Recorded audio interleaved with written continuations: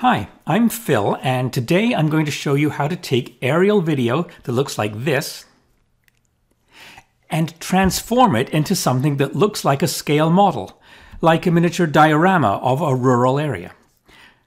To me, it's interesting that a diorama artist will build models intended to look like the real thing, while we, on the other hand, will be taking actual real-world video shot with my Mavic Mini drone and changing it to look fake, as if it was a highly detailed diorama. We accomplish this using an effect called tilt shift.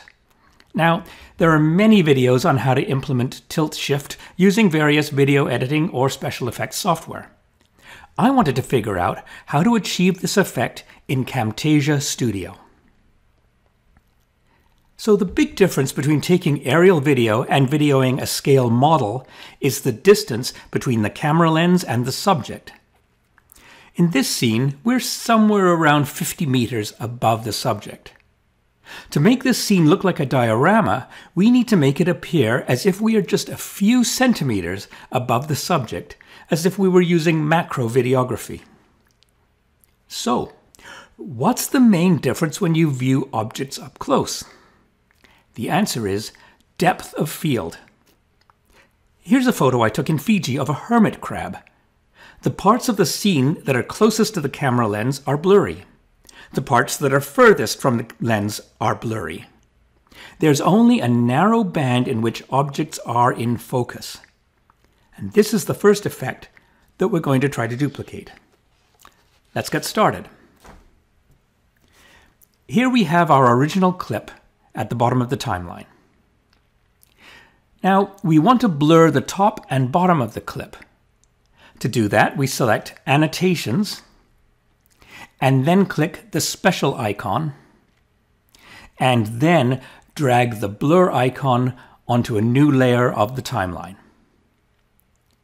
Now, instead of putting a blur rectangle at the top of the clip and another at the bottom, place the blur across the middle of the clip, and then click the Invert box.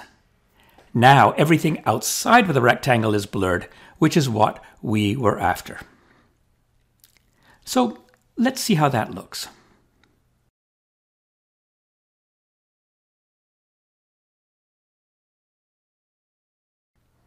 Not great. It looks as though we're peering through a pane of frosted glass with a clear section in the middle.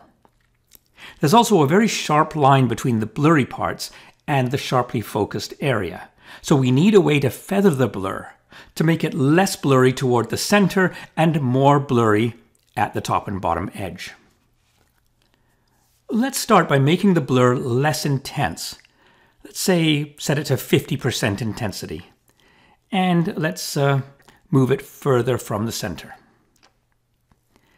Next, add another layer of blur by copying the existing layer and pasting it into the layer above.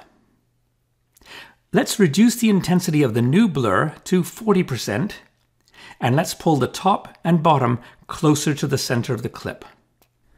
We can move the new blur up and down until the guidelines show that we are in the center. Well, that's better, but we're not there yet.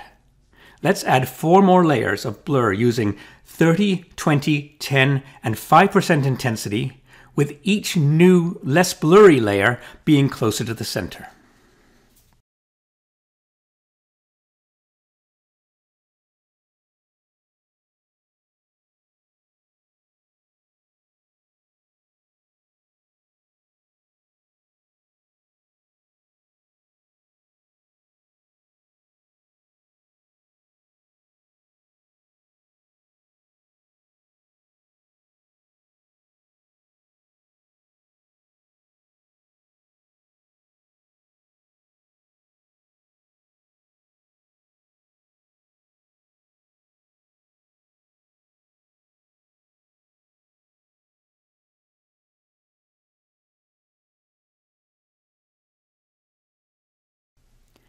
Now we're starting to see the diorama effect. Let's think about how we can improve it. First off, our focal point is right in the vertical center of the screen. If I were videoing a tabletop diorama, I think that I would want the focal point to show the objects closest to me, to show more detail. So let's move all of the blur items down in the scene and line them all up on their center point.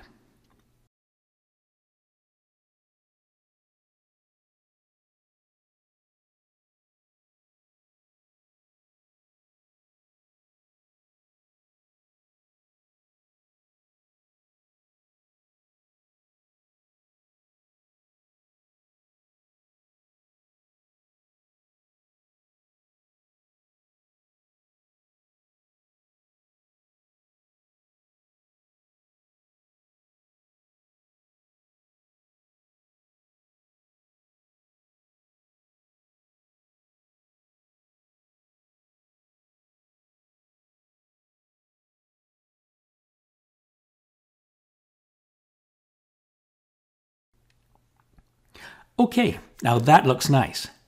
Now the format of our video is widescreen. If we look at our hermit crab again, we can see just a little bit of blur on the far left and right because those points are a little further from the center of the lens. So let's pull the sides of the blur items in just a little.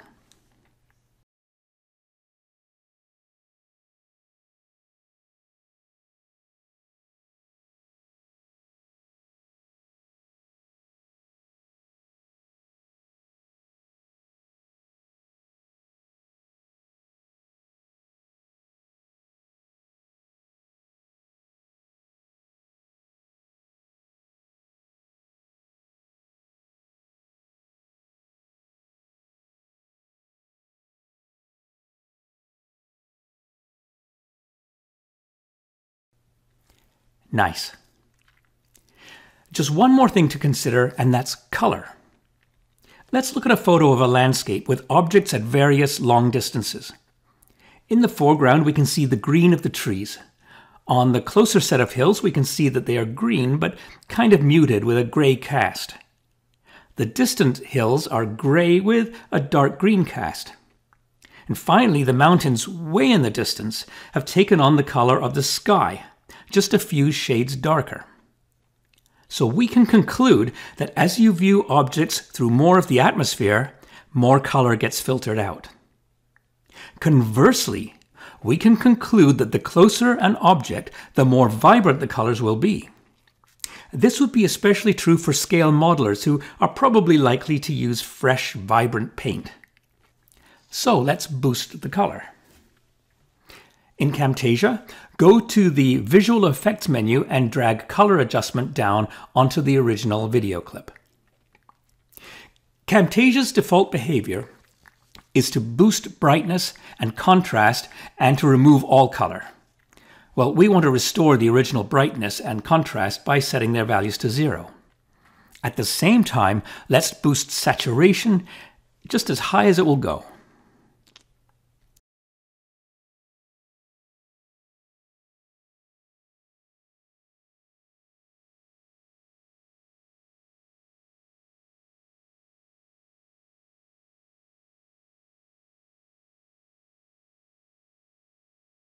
And there you go. Here's a lovely, brightly painted scale model diorama at a nice rural area of farmland and homes. So if you're thinking of trying the shift tilt technique, shoot your video looking down at about a 45-degree angle. Don't shoot straight down because then almost everything should be in focus and you won't get the effect.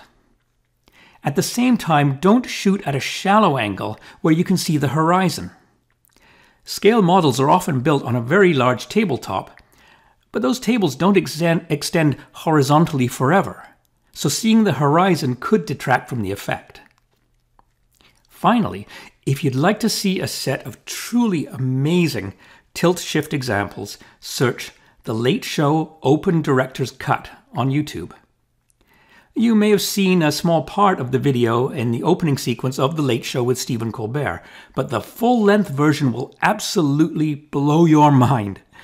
Where possible, I'll provide a link in the YouTube description or in comments that might accompany this video. So, thank you for watching this video, and don't hesitate to like it or to leave me a comment.